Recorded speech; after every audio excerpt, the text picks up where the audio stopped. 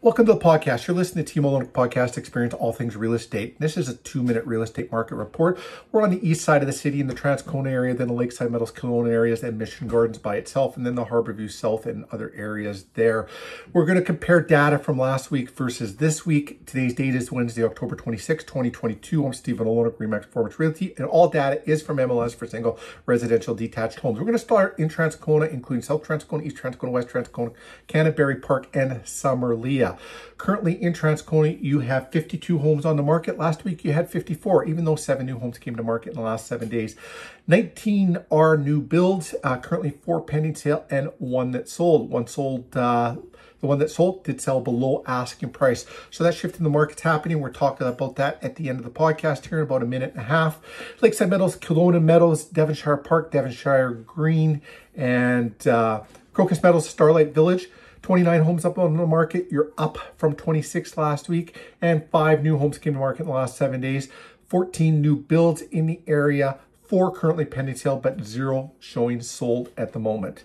Now we pop into Mission Gardens. You had 4 on the market last week. You got 3 on the market this week. 0 came to market in the last 7 days. 0 new builds, 0 pending sale, and 0 sold.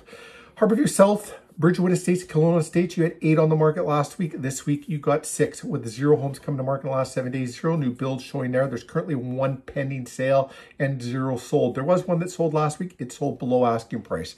Then let's talk about that shift in the market. It is happening. It is here. We've seen a pullback in prices, and we are seeing not as many homes selling. You are occasionally seeing a house sell above asking price, but very rare.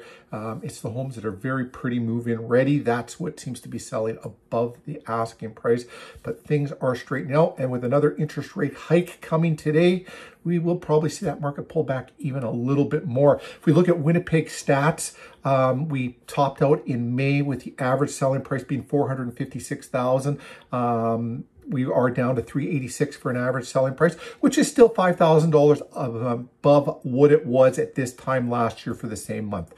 So if you have any real estate related questions, reach out to us. Let's have a conversation. If you're thinking of buying, thinking of selling, now more than ever, you need that trusted advisor, someone that knows the market, can give you the data, can help you make informed, educated decisions. I want to thank you for watching. Tune in again next week and reach out to us with any real estate related questions. Have a great day, everyone.